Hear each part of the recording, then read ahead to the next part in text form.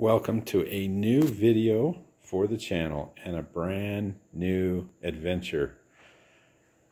Honda ATCs. They're growing in popularity among the collectors. So I thought I would try my hand at a restoration.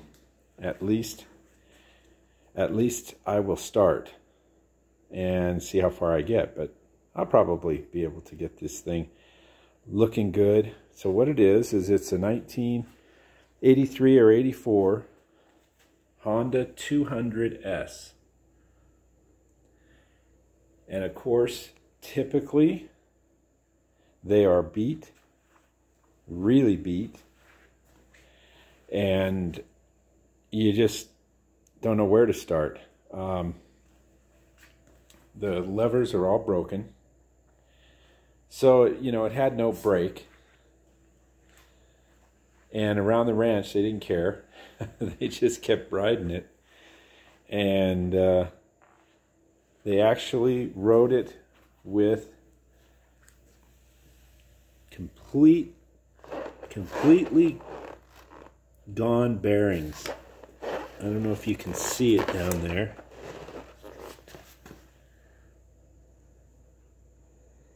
It's completely gone. I mean, I don't know what's left in there. Probably the race. But you can see how this has all been mushroomed out. And they kept riding it. And so this is 1984. Now it's still got some of the stickers on it, which is a good thing. And the tank is not really too bad. But what's really nice, just the first looks I'm getting at it, is this tank is like really, really nice inside. Now, and we still have the warning sticker on the tank there. Now, I believe this is an aftermarket, but it's a Honda aftermarket rear rack. And they were pretty cool. You could lift these little rubber snubbers and lift up that part of the rack so you could access your toolbox. And that's what was in it. Some sort of a jumper, maybe for irrigation or something. The levers that are broken. I don't know what all this paper is. A hose. But the pull start handle. And there's actually one that's, you know, okay, I guess. I will clean it up and use it for my initial startup. I always like to get to a point where I know if the mechanical and if the engine's going to run and the transmission's going to shift.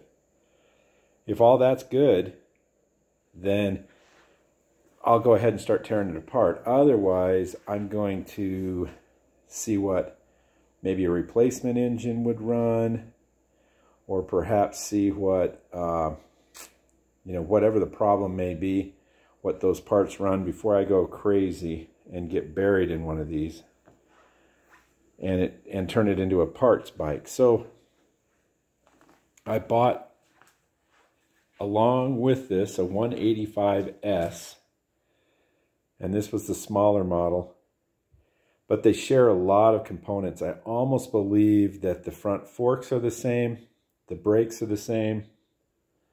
When I was selling these at Reno Honda,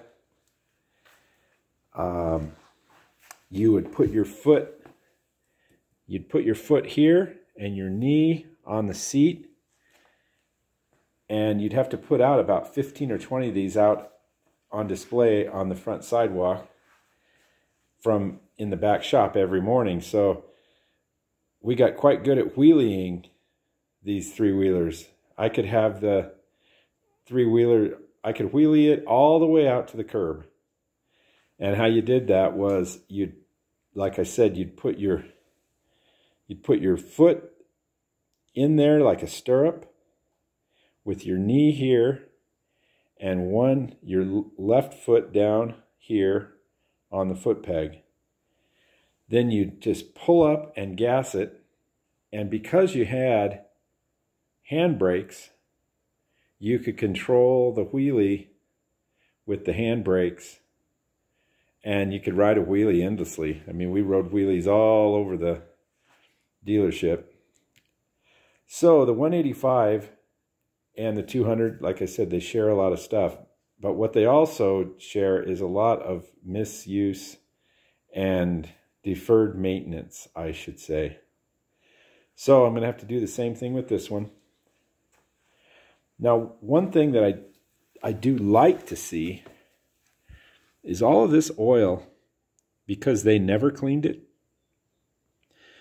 They used to ship these things with cosmoline on them. That's what they called it. And it's like an oil that they would ship them from Japan, and it would be sprayed all over the bike, basically, and that would keep it from rusting in the shipping container. So you would mix up some high-strength degreaser, spray it on there, let it sit, and then you'd spray it all off. It would all come off when you were putting these together brand new. But this is doing the same thing. This fine film of oil that I'm seeing all over here has probably preserved the shiny silver motor. So we'll see how that goes. The front forks on these, that's what makes them an S for sport, I guess. And it has a little bit of movement and travel on the front end, where all the other ATCs before this did not have any suspension other than the tires. And again, you know, lever's broken. The switch seems to be okay. Who knows if it's even hooked up. There's something missing here. There's, you know, a lot of little things. If I can get that to go back down. And the tank on this one is actually really good too. But it does have just a hair bit of rust in it, but nothing that I'm going to think about sealing. I really think I'm lucky with these tanks. I think I got really lucky. Let's just see if my luck continues. So the first thing we're doing is we're taking the pull starters, because they are always messed up. And the word from the rancher was that the kids, after the rancher stopped using these because they ended up getting a four-wheeler, they let the kids ride them, and they rode them, they said, until the pull starters stopped working or got all narfed up and rope pulled out of it. So it's a little bit of a extra difficult pull starter because it has a decompression lever in it. But we're going to see how that is all going to pan out, and I'm going to show you what the parts look like on one of these pull starters, all cleaned up. So this one, for some reason, this was melted. It should have just been a little ridge that ran along here, but it got melted. I don't know how, and it was obvious that someone had been into these more than once. So this is the 200. I cleaned it all up, and it was missing all of the dogs, they call them, which are little round deals with arms, and they engage when you start to pull on the pull cord. They'll engage and then turn the flywheel. So all the springs were missing. The good things is the spring is intact and it's not broken on the ends, which usually that's what happens These little tabs get broken. And all the other things that you have in this little rubber snubber, you can't find them new. I'm going to try. I've looked. You've got a couple of C-clips, which I might replace. A couple of copper washers. So this is one all cleaned up. And then this is the 185 that I just took apart. Now it has the little dogs and their little springs. So I think I might be able to make one out of two of these with some new rope. But you can see, I'll bring this over and show you. That's what it should look like. But it got melted. Now I'm not sure if that's going to affect it. I'm going to clean both of them up. And I might even just put the melted one in and see if it operates. It might not make a difference. So that is what we'll do. We'll clean all these parts up and then we'll put this pull starter back together to start this ATC adventure. All right, I got everything cleaned up. Got them all laid out here. And I put a little bit of grease on the areas that they're metal to metal. I also put a little bit of a light coat of grease on this, and it's basically this little spring here. That's and I'm going to put a light film. I'm gonna put a light film on this and a light film on this, and it's just to keep it from rusting. The spring is in. There's plenty of There's plenty of YouTube videos on how to rebuild this, so I'm going to kind of go through quick. One thing I did find is that this size right here, I can tell you, is a metric or a Japanese size of rope. Because your selection here in the States, this is a little bit too big, this is a little bit too small. You can almost tell that's a little smaller and that's a little bit bigger. Oh, excuse me. That's a little bit bigger. So I'm going to go with the smaller. I think it'll work fine. But when you get the OEM Honda, it'll be the right diameter and the right length, which is 4 feet, about 4 feet. And now I've got the spring tension on. About 3 or 4 rounds. You got to have quite a bit of spring tension here because you've got the decompression ring and its spring to overcome also. And I've got the little dogs in here and those little clips. And this is what it should look like when you pull on it.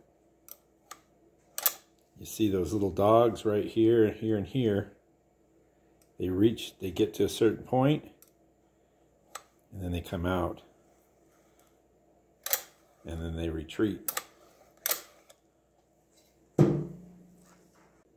Now I'm going to lube the cable, hopefully till I get lube coming out the other end of the cable, get it all nice and loose. That didn't take much. So now, get the cable nice and loose. Now this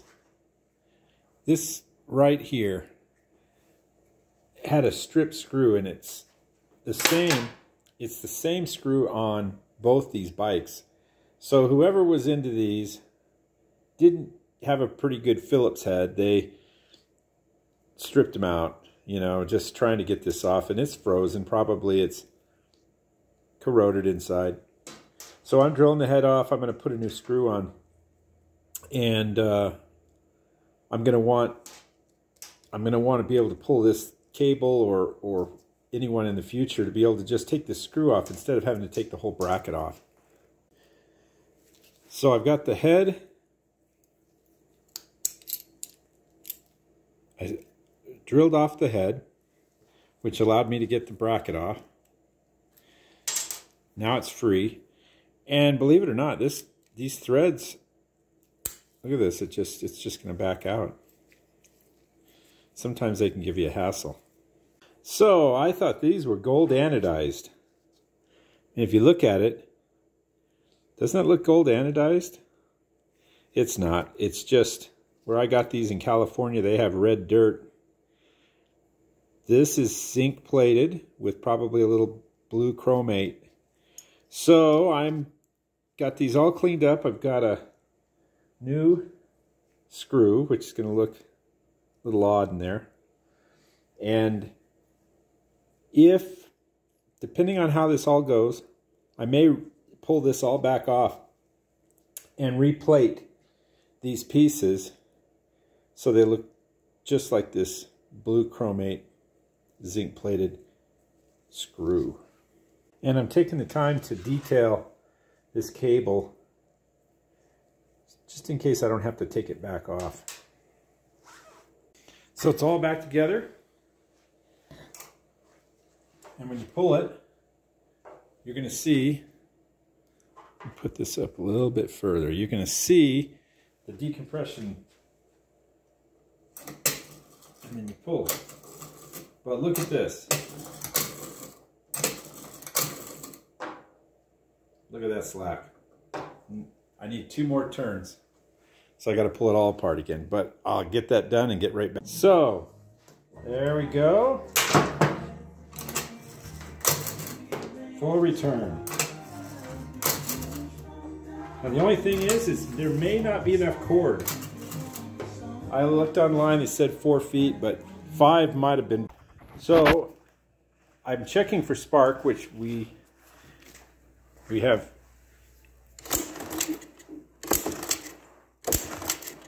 So that's working properly, and we're getting spark. So I have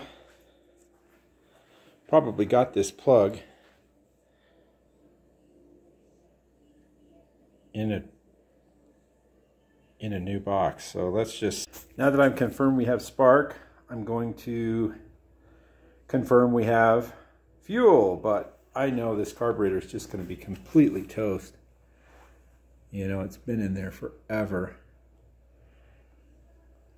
So I am probably going to just shoot a little brake cleaner in through the air cleaner. But I wanted to show you some of these little things are really important when you're restoring. This to me looks like all this routing and this nice bend here. This is all original, and that's a good thing because you're not hunting down pieces. Even though I probably will take some of this stuff off, I'm going to have plenty of pictures to show exactly how to get it back on.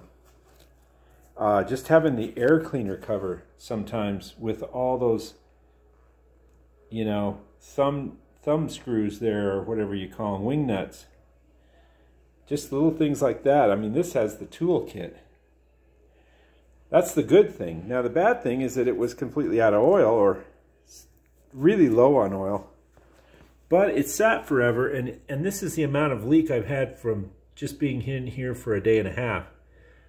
So something tells me that it had oil, but it just leaked it all out, and it looks like it's coming from the drain plug. You know, where do most people go to when they're servicing their bikes themselves? Well, the most that they usually do is an oil change, and that's probably what they did, and who knows if they messed it up or not, so we'll see. But now let's get the air cleaner off and see if we can coerce this to pop. After a lot of trial and error, compression testing, valve adjusting, the intake valve was tight.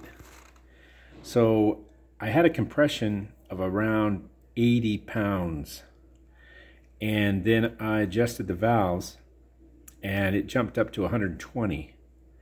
I think even 130.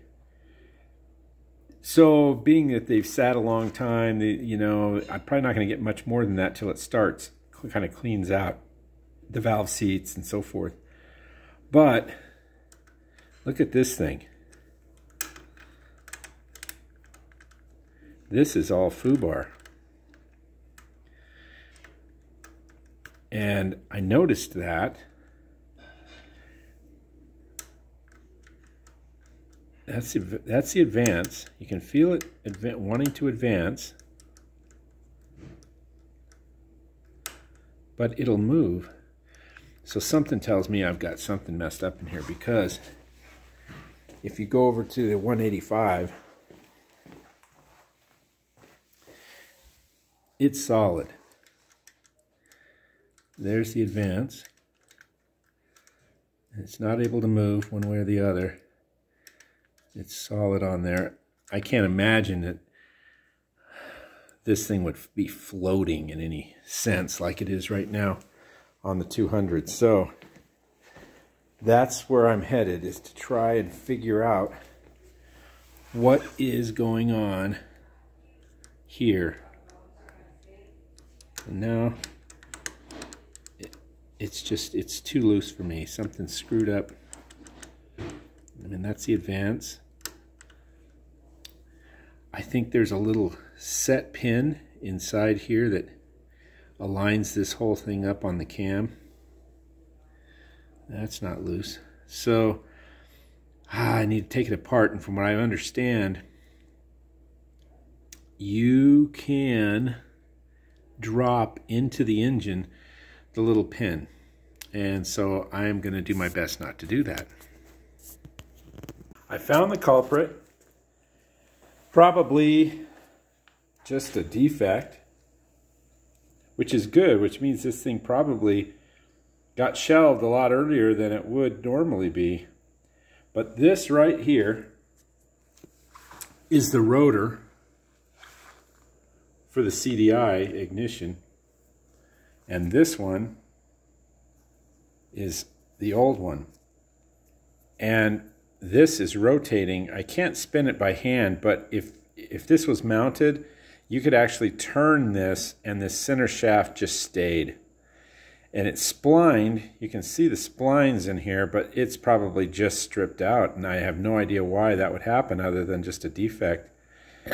And it didn't look like there was anyone in here. So let's see what happens. We'll put a little starter fluid in it.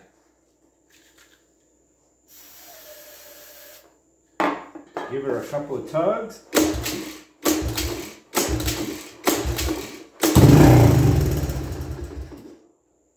She fires. Well, that's great. So I've got other issues with just age. I'm going to show you what that is. But that's the big thing, just to get it to fire. Now, it fires with starting fluid. And I tried a little bit of brake cleaner, but I don't know if I can get it to spin over fast enough for the brake cleaner, or if sometimes brake cleaner works and sometimes it doesn't. I don't know what that's all about. Maybe someone can tell me. So I have the carburetor off, and I don't believe it's ever been off. And all that is good stuff. I mean, yeah, I love that. These are all original drain lines. Even the fuel line is original. And that just gives me more indications that this thing will really come out nice and will really be a nice collectible. So if you look at this,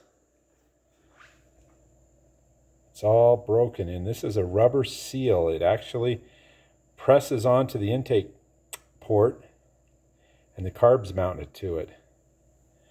And supposedly, just the seal, this rubber seal. I'm going to look at the parts schematic, but something tells me that that's all it is. It's just the air cleaner air box puts enough pressure on this rubber boot to create a seal for the carburetor. So I'm going to look at the schematic. Well, I was wrong. There it is right there.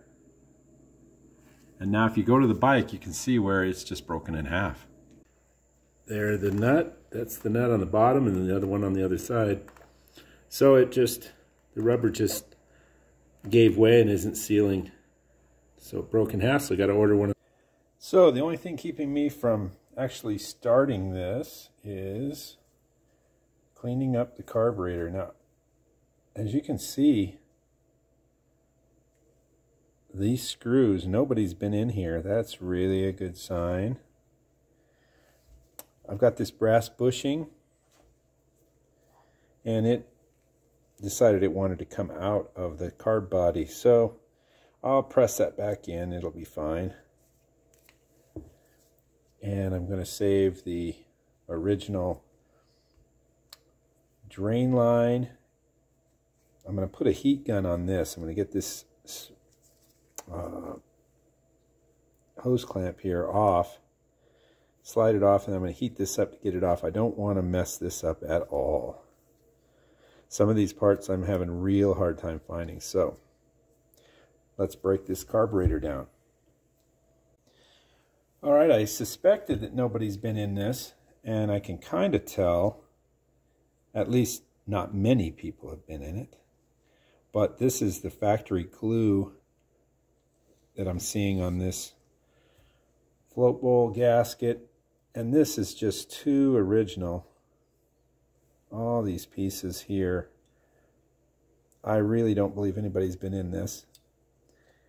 The main needle is not frozen, which most of my bikes, they're completely frozen. So I should be able to clean it up, polish up the seating surface. I'm going to get a gasket kit from Rocky Mountain, and we'll rebuild this. I'm going to soak this. I am going to drop this into the Berrymans because it's just so old. I want to get everything out of it. So let's get it apart and get it in the dip. Got it all taken down except for the choke, and I'm just doing this so I know how to get it back together.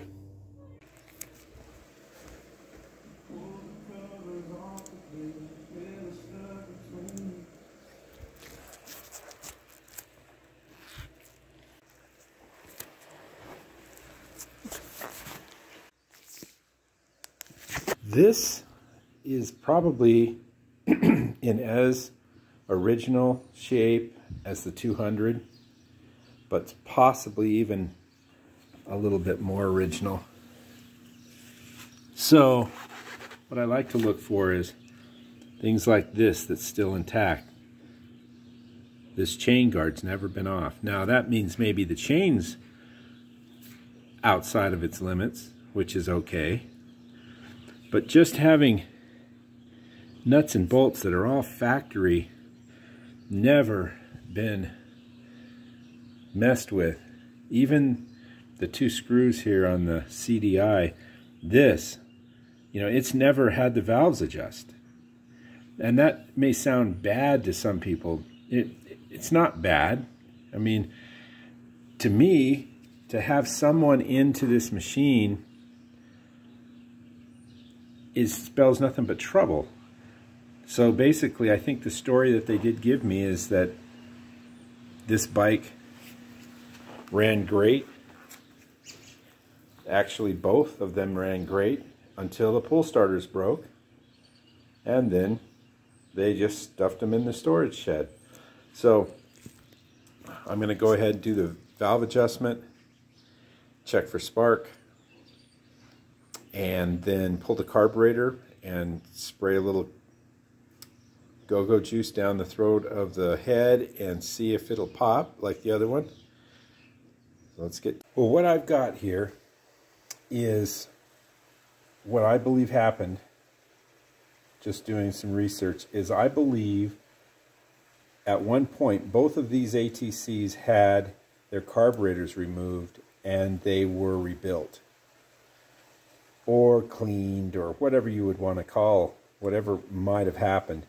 And I believe they put the wrong carburetor on the wrong bike, because the numbers for the carburetor, the jet size, everything points to this carburetor being for the 200, and it came out of the 185. So I'm almost positive that that's the case, because when you have two bikes and you're rebuilding the carbs or cleaning both of them out and you don't really keep things straight, it's easy to swap one carburetor out, because they are literally the same carburetor in a lot of respects. So I'm going to put this back together. Now the question is, are the slides, did they just pull the slides out and then remove the carburetor, which left this slide? I pulled this out of the 185. The slide for the 200 is still, well, it's here, but the cable's still on the bike. So I don't think that really matters. You know, I tried to find a needle number. Now there's numbers on this, and they're both the same number, except one has an N and one has a C or something behind it. So I just think if you figure what people normally do, they're not going to pull the cable. They're just going to pull the slide out, pull the carburetor, clean it, put it back in. So I am going to retain the cable in the bikes as they are, and I'm going to swap the carburetors back through. So this is the 200 carburetor. The number's correct. The jet size is correct. It's 100. And this carburetor, this came out of the 200, and it has a 98 main. This has a 100. So you would think that the smaller jet sizes would go into the smaller CC. So we've got 100, and it calls for a 35, which we'll put in. Got everything cleaned up. I'm going to set the float height, and we're good to go. So I've got brand new jets. Here's the 35 for the Pilot. I could use the original because I got it really clean, and I can see a nice round opening. But you've got brand new stuff. I always try to put my best foot forward. And here's a brand new 100. Always like to make sure, even though the package says 100, you never know. So 100 it says on the jet. One thing to keep in mind, I pulled the choke completely apart and did not notice there's a little ball bearing, and that thing came out in my little wash pan, which I use some powerful stuff, and it was rolling around in there. I go, what the heck is that? And it comes out of there. It's just a little ball bearing, so don't lose that. Float height is 14 millimeters. So there's 13,980/14, depending on how you hold your tongue. You just measure. Probably not showing you.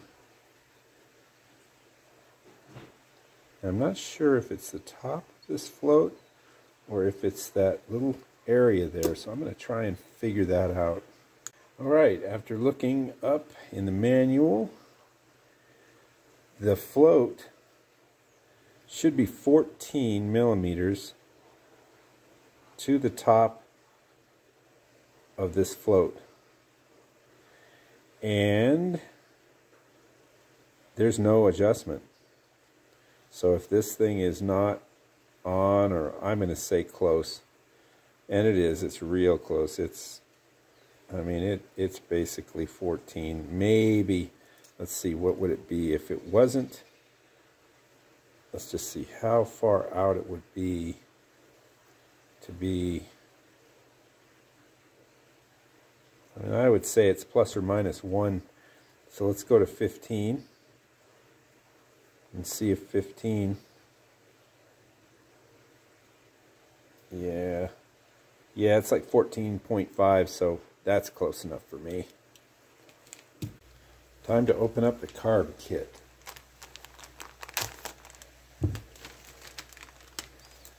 It's got everything we need in there, and then some.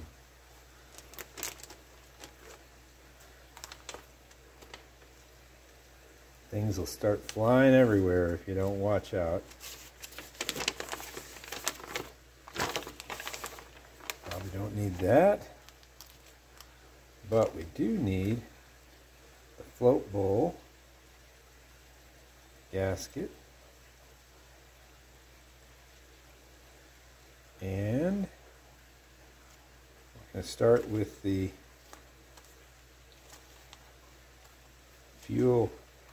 the air mixture screw. You put the little washer on there, put the spring on, then the little washer, then the little O-ring.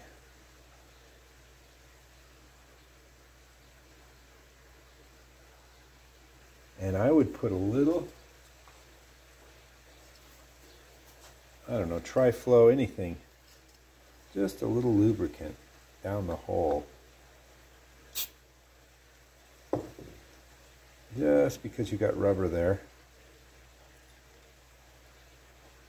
Get that in, seated, and it's calling for. All right, this took a little while to choke. Took a little while to figure out, going through the schematic. Let me move this stuff so you can really see here. Okay, so the first thing is the washer. Goes over this shaft.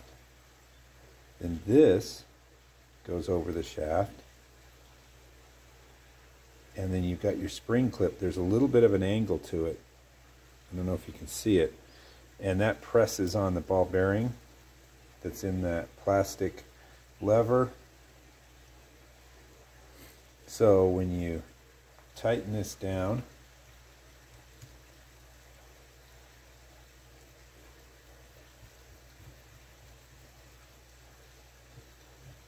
again, just snug. There's your choke. And that ball bearing clicks in those 3 little holes.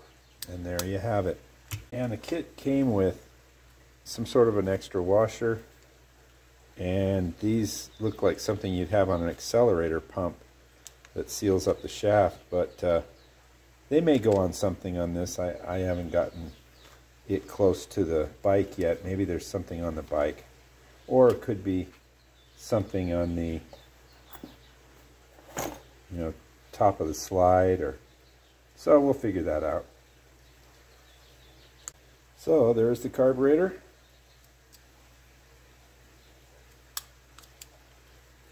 Ready to go. So the next step is to put it on the bike and see if the bike will run. And if it does, then I'm going to ride it around, shift it, and make sure everything works mechanically. And this is going to make a huge difference. A brand new manifold here. Because if you remember the other one, it was broken off and they just had this carburetor. I can't remember exactly. Oh, it was like this. And then this was just pressed against the head. I don't know how it would even run, but I guess it did. So the nice brand new should seal real well. And I've got the large O-ring. Let's go ahead and pull that out of there.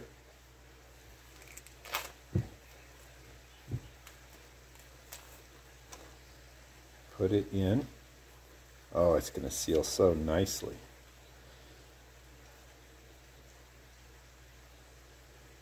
It looks like I'm going to have to,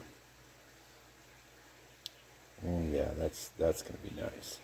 Looks like I'm going to have to pull a couple of studs here and thread them in. So let's do that next. I put a new spark plug in it, and I filled it with gas through this inlet here. And so let's see what happens. I'm not sure if the throttle setting is right, so I'm going to open it up just a hair.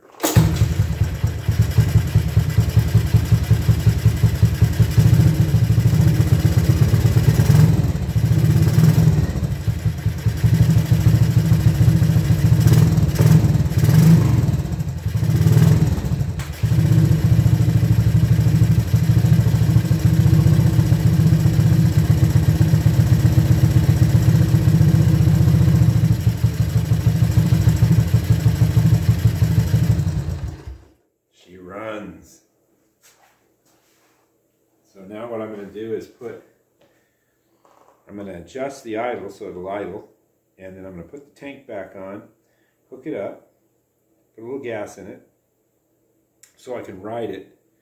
I don't think I'm going to hook up the air cleaner. I just want it to go through the gears. I can handle everything else once it's all clean. I don't want to work on it and do all the things I'm going to need to do to this until I can get all this dirt and grunge off. But there's no reason to detail a bike that doesn't run. So now that it runs, on with the test ride. This is something you don't see all the time. This tank is silver and just in amazing condition inside. And I just thought I'd show you how clean. I don't know how they stored it or how they achieved keeping it like this for so long, but it sure helps on the restoration. All right, so it's here. That's the neutral.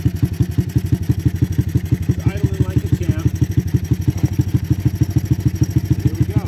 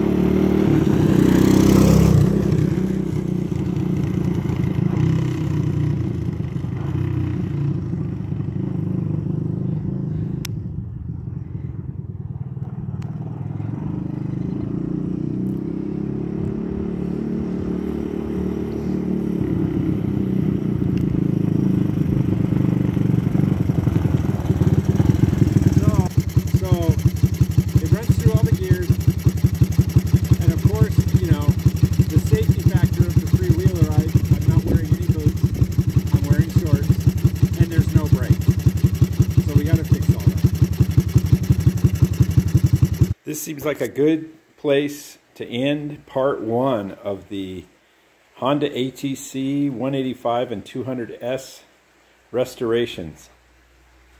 I'm really happy with the way it ran. I mean, it just ran like they did when I was selling them new. It ran perfectly. Probably a little bit of adjustment on the idle and on the mixture, but I don't want to get into any of that fine-tuning until this thing is stellar and absolutely gorgeous, and it will get there. So I'm going to go from here. It's going to be a complete strip down to the frame and engine. I'm going to pull the covers. On the chain, I'm going to pull the plastics. We're going to get a list going of parts. And I believe I'm going to keep the original tires because how many ATCs that you're going to come by that have the original, what do they call them? H-track. Let's see if I can get it really in focus here. H-track. That's what came on these bikes. This is the Pro AM. And look at the year. Here's the stamp. Here's the stamp. So this was, the last number is a 3, and something tells me that that's 1983. Well, well, well. So, good time to end this video. This is probably exactly how they'd like it in Shingletown for the parade. Just looking just like it is, with duct tape on the headlight and completely gunked with oil and all sorts of good things. So we're gonna assess and go from here, because we certainly wouldn't leave it in the condition that Shingletown would like it. So until the next video, which will be video 2, I'll see you then.